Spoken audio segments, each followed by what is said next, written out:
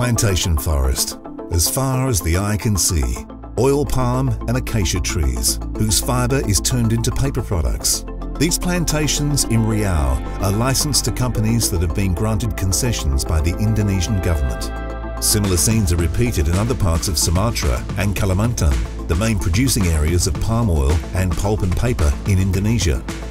But here in Riau Kampar Peninsula, among the swathe of plantations, there is a mammoth effort being undertaken to restore 150,000 hectares of degraded peat forest.